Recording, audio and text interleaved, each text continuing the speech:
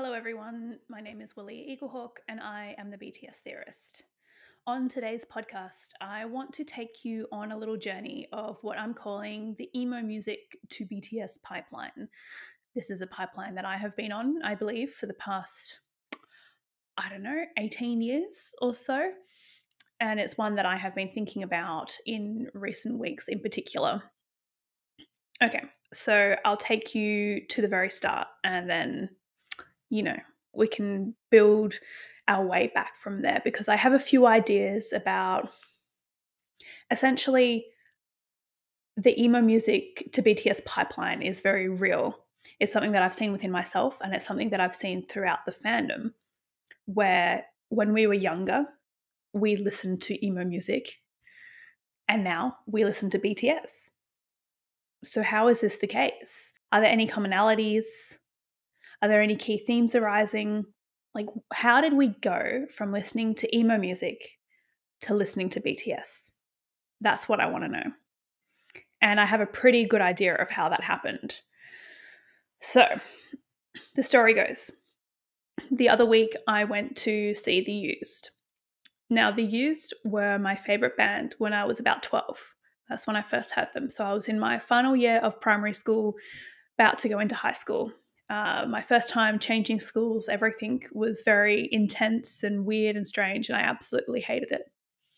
So when I found The Used, I was transfixed. I was transported.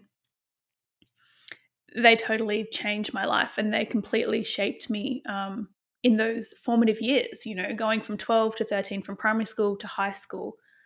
That's where a lot of who I am now was originally shaped and built, which is very interesting to think.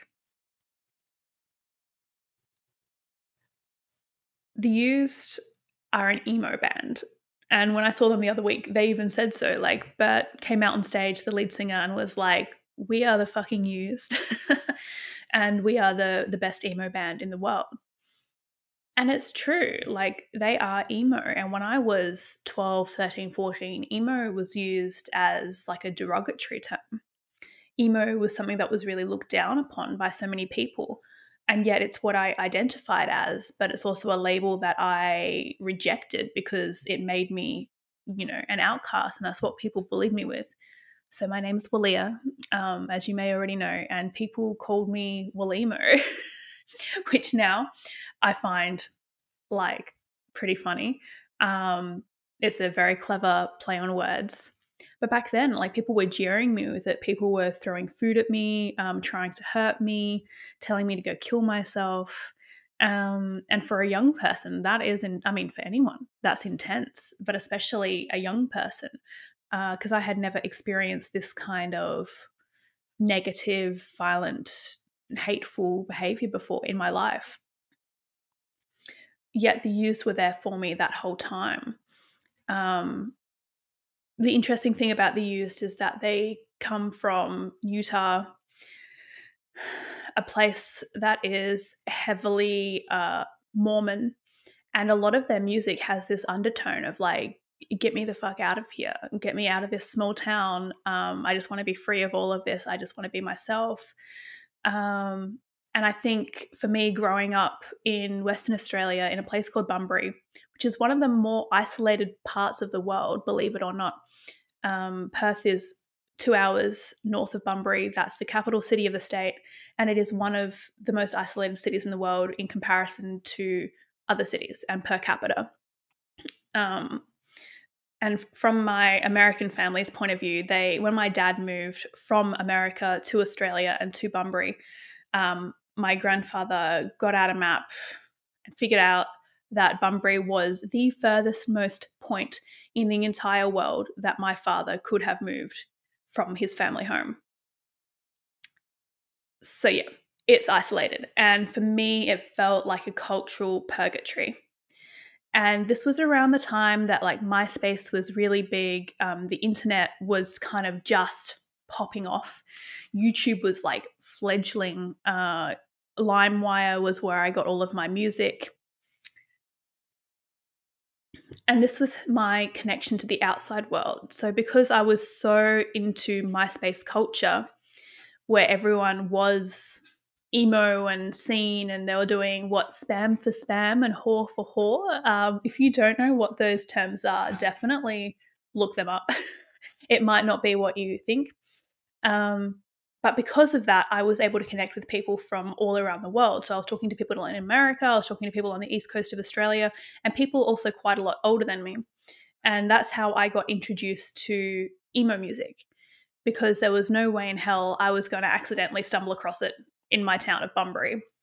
Yeah, so that's how I first got into it. I was 12. I remember the guy I was talking to on the internet from the east coast of Australia, he was into the Used. I started listening to them, fell in love, and they were there with me through that really difficult time in my childhood. And their music gave me a way of understanding my own emotions, and expressing myself and shaping my identity. And kind of through observing the Used and then My Chemical Romance, and also From First to Last and Fall Out Boy and Panic at the Disco and all those kinds of bands, I realized that I could create myself into anything. Like, here were these men, interestingly enough, all of these men who were dressed very differently to me, expressing themselves however they wanted, tattoos, piercings, weird hairstyles, like this real punk mentality. And it was my first time being around this, and I loved it.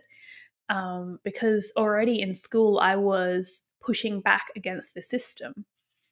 I was a great student, very bright, but I refused to be complicit in anything I felt was unfair or unjust. And that was mostly in the way that teachers would treat students. So I would just not comply. And teachers found this quite upsetting, because I wasn't acting in any way that would really get me in trouble, but I also wasn't playing along with whatever they were trying to do. And I saw some horrible situations between students and teachers, where teachers were acting completely inappropriately. And I just refused to be part of that.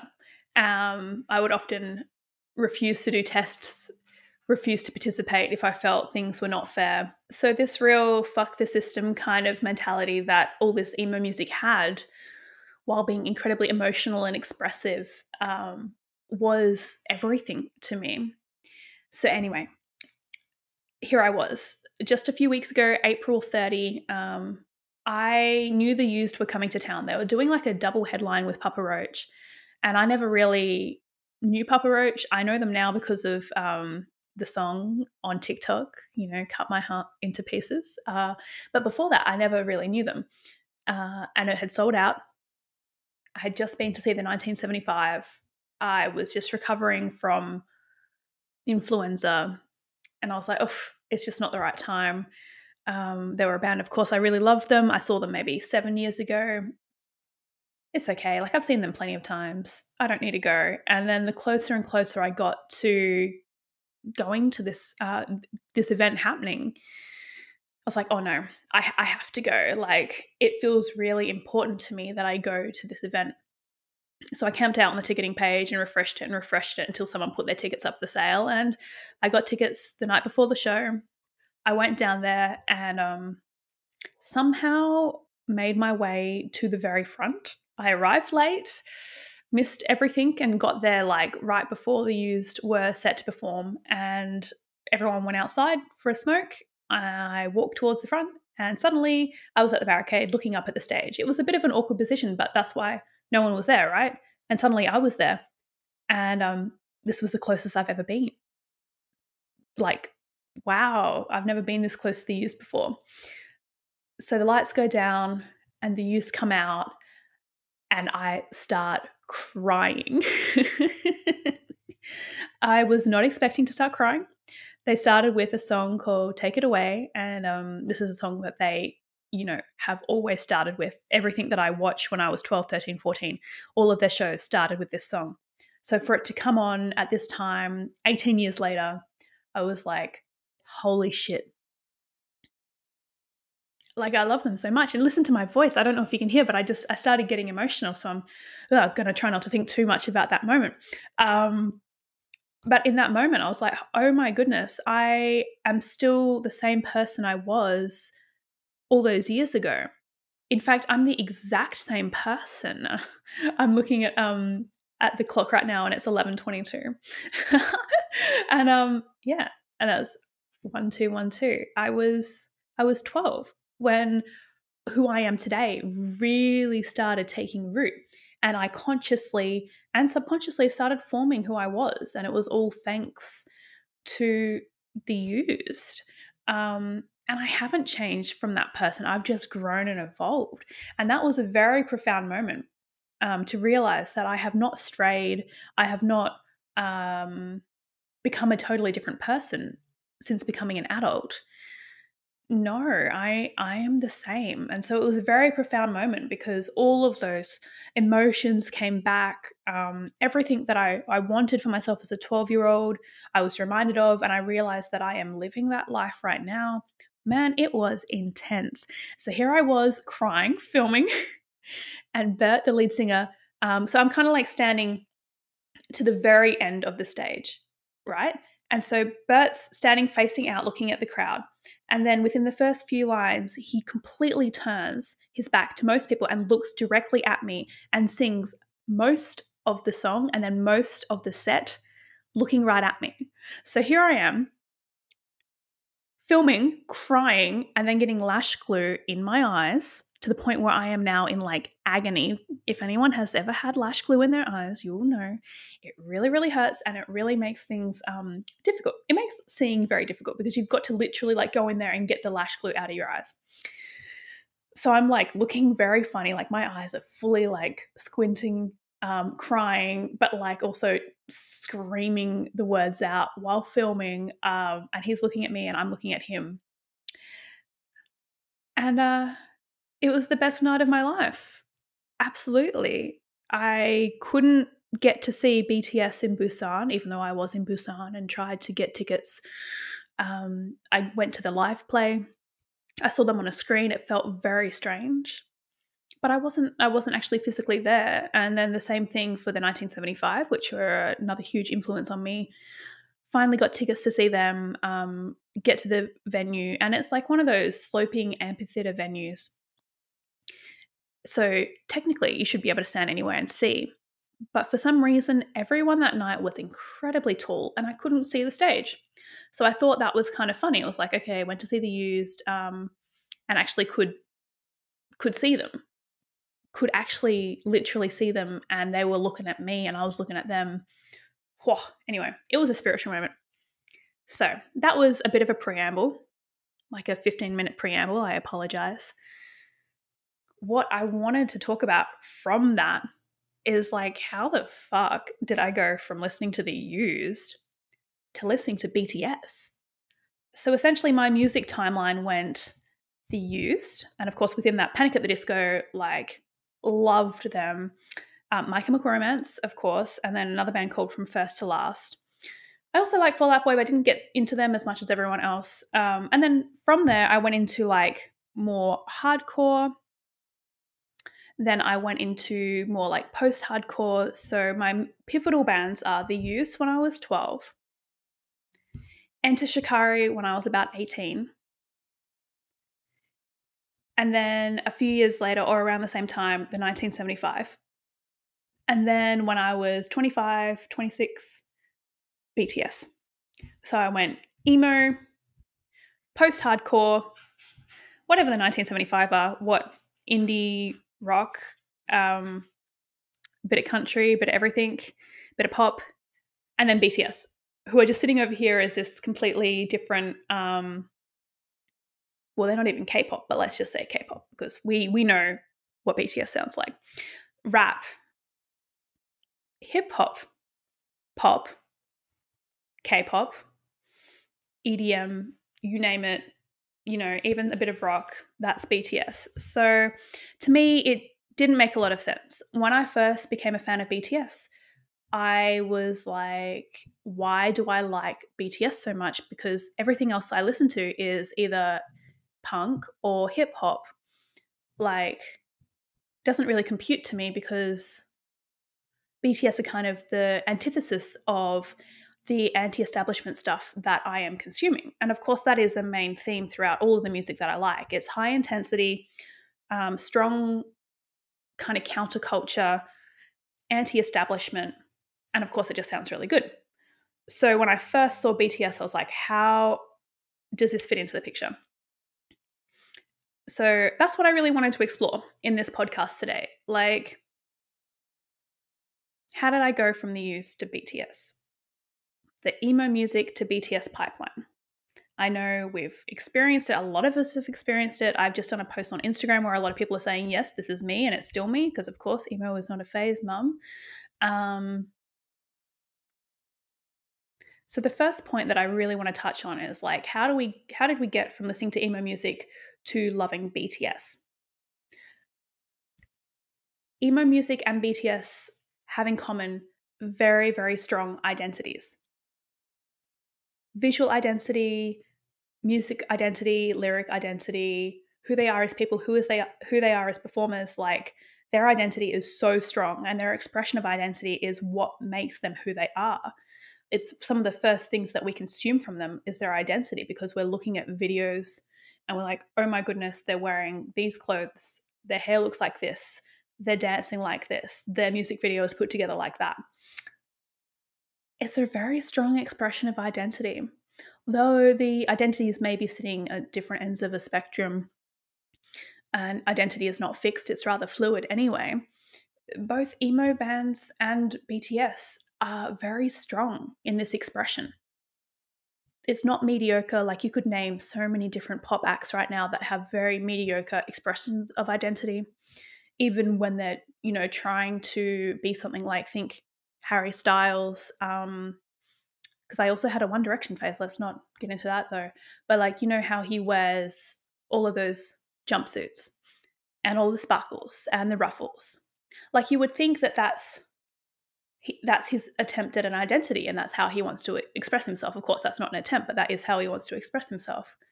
But it doesn't come across as like a strong, like, sense you around, grab you by the balls kind of identity.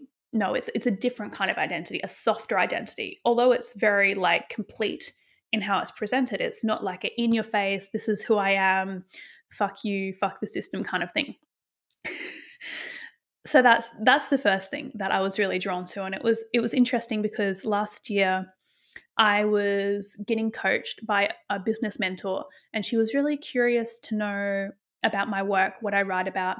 And so I talked about BTS and how I'm really, like, one of my main schools of thought that I absolutely love is talking about identity, like identity theory.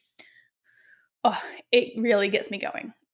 And so we explored that, and we went back to the used, and she said to me, don't you think it's interesting that, because at this point in my life, I had almost lost my identity. At the end of last year, I was feeling very disconnected from everything. And she said, don't you think it's interesting that your main passion in life is BTS, and it was the used and all these musicians that have very, very strong identities, and that's what you're so interested in. You're writing about it, you're publishing books about it, and it's also what you've lost as well, is that connection to your own identity.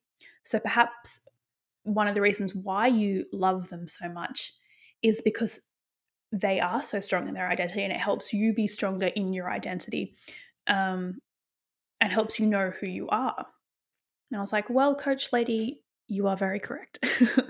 So I think that's definitely like a huge commonality between the two.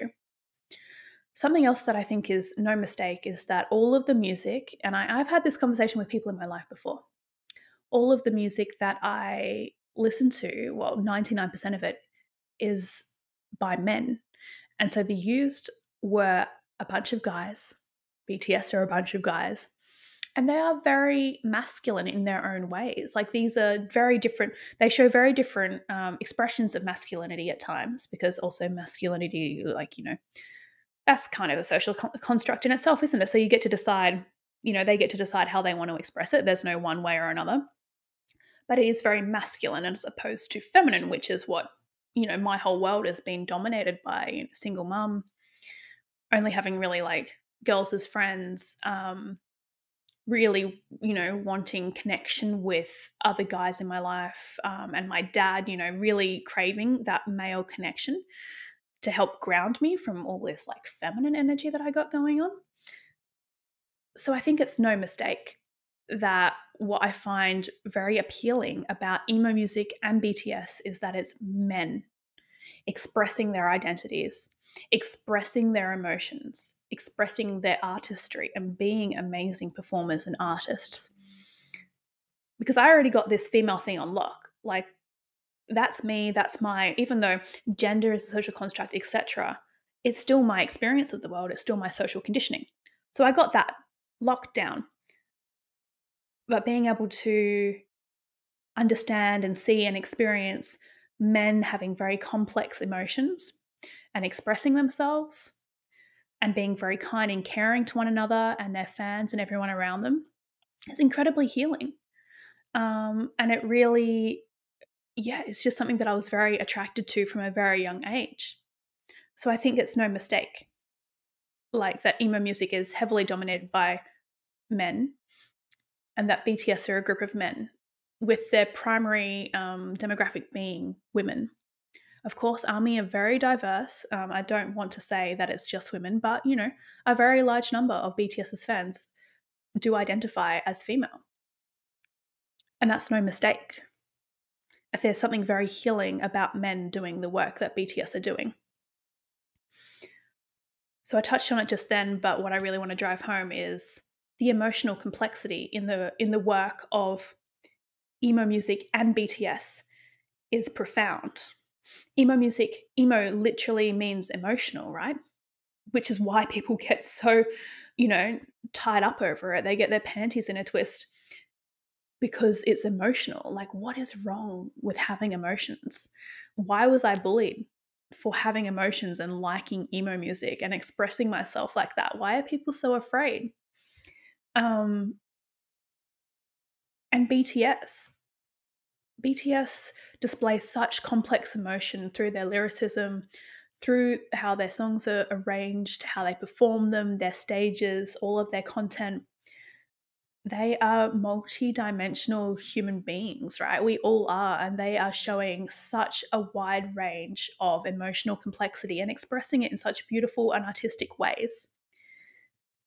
And that's so attractive. That's so healing, and that's something that I can really resonate with because, hey, I feel the same way. Even if I haven't experienced the exact same things that BTS are talking about or the U's are talking about or insert emo band name here are talking about, I can relate to that because I can feel like the genuine raw energy behind it.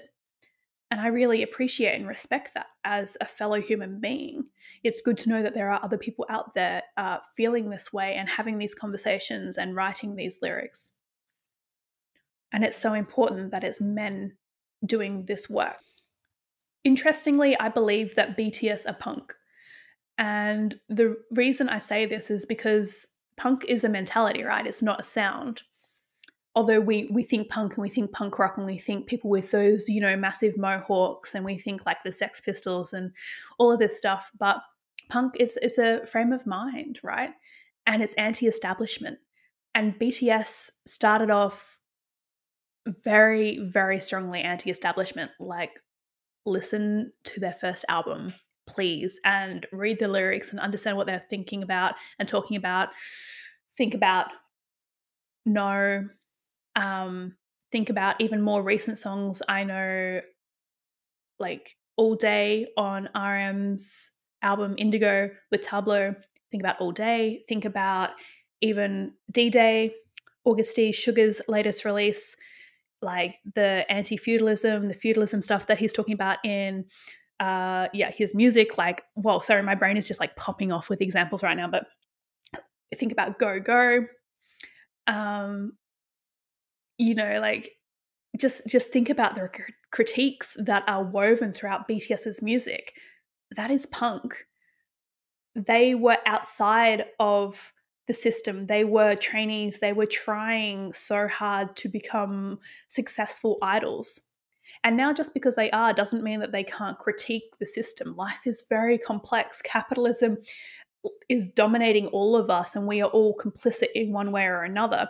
And BTS are not outside of that. They're right in the middle of it. They're right, not at the top, They're somewhere around the middle, and we're all a bit like lower down, depending who's listening, of course. But it doesn't mean that they're not suffering. It doesn't mean that they can't see what's happening. It doesn't mean that they're not negotiating the complexities of capitalism and racism and colonialism and all the isms every day. And that's still seen throughout their work and their music and how they interact with people and what they're doing in the world. And that's something that the youth were doing way back when. That's something that all those emo bands were doing. They were saying, fuck you, man, fuck the system. Because they were what? Most of these bands came out of poverty. Most of these bands were in the middle of nowhere, like the youth in Utah. And they really had to struggle and work hard to get somewhere. And that's what they have in common with BTS. And that's the mindset and the energy and the sentiment that I absolutely love. I think about Enter Shikari, still one of my favorite bands, and their messages are so political, so outwardly political. And that is one of the main reasons why I love them so much. And the fact that they're able to put these incredibly political messages with music that literally, like, the way that it sounds is like, let's stand up and fight for this world and fuck the system and fuck you, you know. And then in the 1975, I'm thinking about the lyrics that they write, and Matty Healy is always talking about postmodernism. You know, this is all political commentary. And BTS have it too. And I think we can sometimes forget this because their lyrics are in Korean. And if you're, you know, native English speaker, not fluent in Korean like me, and you're listening to this, you might have the same experience where it's like, even if you read the lyrics, you're like, yep, I understand this song is about this. But over time, when you listen to the song, because you're not hearing those English words, you're then not necessarily thinking about the meaning of the song. Whereas if you were listening to it and all the lyrics were in English and they were saying, you know, fuck the system, etc., you'd be like, yeah, fuck the system. But think about like Go Go. I love that song. And the way that they perform it live is very playful, very cheerful. But those are not the lyrics. Like, and I think we can forget that. And just not be, you know, as susceptible to absorbing the message because of the language difference. But it's there, and it's throughout all of BTS's work, even though they are so much, as I write in Idle Limerence 2020, the smiling face of capitalism. They are. But it doesn't mean that they can't critique the system. It doesn't mean that they're not also losing in this system like we all are as well. So that's what I think is like one of the biggest links between emo music and BTS, is that they're both punk and they're both anti-establishment in their own ways. Further to this, emo music and BTS, they're both outsiders. They both sit on the periphery of what is accepted as normal and right. Emo music is like, oh, you're emotional. You like to listen to people like screaming and being like, oh, I hate my life. And, you know, lyrics that discuss alcoholism, drug use, self-harm, suicidal ideation, all of that stuff. Well, hello. Firstly, welcome to the real world. That is what is going on. And then BTS. People are like, ooh, they look like girls. Firstly, rude. Secondly, double rude. Like, it's rude no matter which way you look at it. And secondly, ooh, it's pop music, therefore it doesn't have any depth. Ooh, it's mass made, therefore it's made for all the people, and music that's made for everyone surely isn't highbrow. It's, you know, it's very kind of cringy to listen to mass made music. What even is mass made music, by the way? Like, truly, what is that? It's not like a car factory. they still record music in the same way, still gets distributed in the same way. It's just that it's consumed en masse, right? And people freak out about it and think that's a negative. Oh, BTS are Korean. Like, I could go on of all the reasons why people, especially in the West, of course, I'm speaking from a very Western perspective, are like, ooh, BTS. And they sit on the outside. Like, we've seen over the years how hard it has been for them to crack the American market. They still haven't got a Grammy, though their success is far greater than the vast majority of people who win these Grammys over BTS, or even are nominated over BTS. So they're still sitting on the periphery, even though by all means, they've made it they're really huge, and actually they're getting bigger and bigger every passing day. They still exist on the periphery, and their fandom as such exists on the periphery, even though we are so vast and large and powerful. The same goes for emo music. It was on the periphery then, and it's on the periphery now. But this is their power spot. They wouldn't be as good if they were 100% mainstream, because we get our power as fans because we are also feeling like we're on the periphery and nobody else understands us. We get our power from connecting to the music that is also made from the periphery and about being on the periphery, and also from connecting to other fans who are also feeling the same way. And through that, we are able to create very strong fandom, very strong community, and a counterculture, a subculture. And you can see that very clearly with emo slash scene, and then eventually it like merged into hipster. Hey, I went on that journey. And then I went to indie right after. I'm pretty sure a lot of us went through that, and now here I am, BTS Army.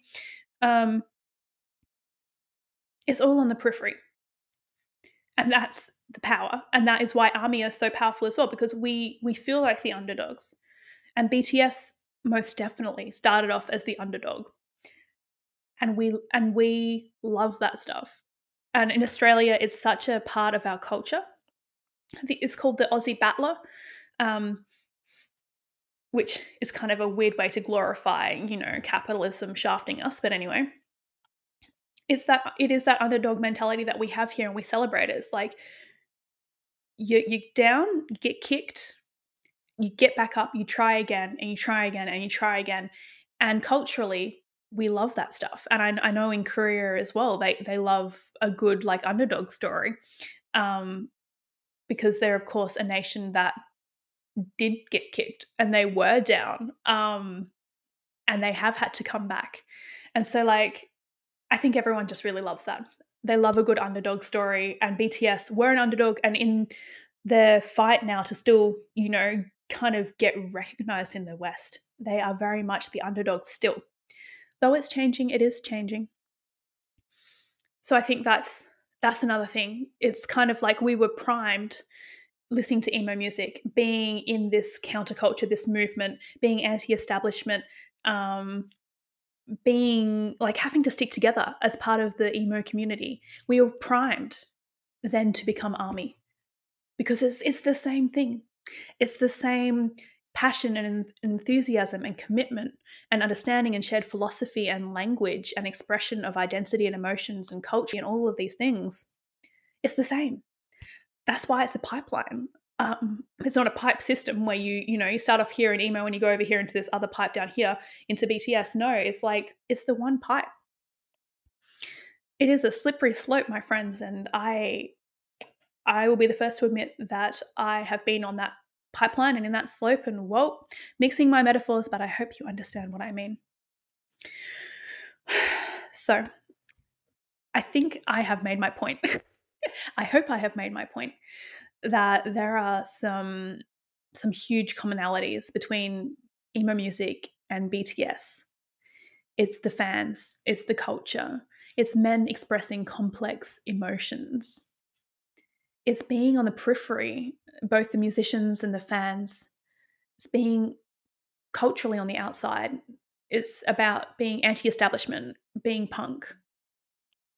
It's about masculinities and identities and just the beauty of life. Yeah, I'm getting deep in my feelings right now, but truly, like, emo music is about emotions. BTS's music is about emotions, and it's about identity, and it's about life and the beauty of life and the pain of life. And that is what the two have in common. And I believe that I've been on that pipeline, and I think a lot more people have been on that pipeline or are still on that pipeline where, still listening to emo music. I still listen to emo music. I listen to so many different genres of music now, but I'm always true to my roots. And who I was as a 12-year-old would be so, so pleased with BTS. Like, can you imagine having found BTS as a 12-year-old? And I know there are people out there right now who are very young finding BTS, but that is truly magical. And I had that magic with The Used back when MySpace was a thing, and they did this weird live streaming on I'm going to have to find the website. It probably doesn't exist anymore, but The Used to go on and do like live streaming on a website where you could chat to them, and they would sit there and they would just chat for hours. And I would talk to them as a 12, 13, 14-year-old. And that level of fan service as well is something, that BTS do as well, building that parasocial connection. Anyway, I don't want to go down that rabbit hole. Now, there's a slippery slope. Yes, okay. Don't mix your metaphors. All right. My point is, I love emo music and I love BTS. And it's so interesting to trace these commonalities and these themes and these currents from here, I'm about to turn 30, back to when I was 12, and to see that I am the exact same person. And I like the exact same things. They've just taken different shapes and different forms, just like I've taken a different shape and a different form, even though it's the same body. It's just different iterations of the same thing over and over, right? And is that not life in a nutshell? So that brings us to the end of this podcast. I hope you have enjoyed listening to me ramble. I wanted to quickly give a shout out to my books. I am putting up on pre-order right now, I Am Army, It's Time to Begin, which is the first ever Army book I edited and put together back in 2020. I have just released, or I'm about to release, the second edition. So it has a beautiful new cover. If you're watching on video, you can see it sitting here over my shoulder. It matches the cover of I Am Army, We Don't Need Permission, which is the second book that recently came out as well. Pre-order is up. It's coming out May 26. You can buy it by itself. You can get an ebook, or you can get it in a 2-pack with its matching sister. Anyway, just check the book out. It's a wonderful collection of army stories that people have cherished all around the world, and I love it so much. And I'm really excited for you all to see the new cover and to, have it on display in your house, just like I have. Okay, you can find me online at the BTS Theorist on Instagram and Willia Eaglehawk on Twitter, TikTok, Instagram, Facebook, etc. Clapper apparently is a thing now, but yeah, we'll see. Jury's still out. Anyway, I will see you next time. Bye.